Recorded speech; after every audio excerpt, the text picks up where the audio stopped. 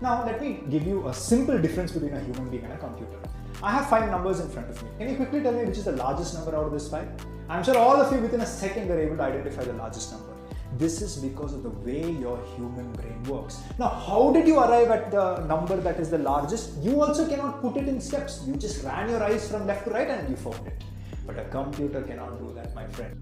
A computer requires a step-by-step procedure which you must tell it in order to find the largest element, which is called as an algorithm.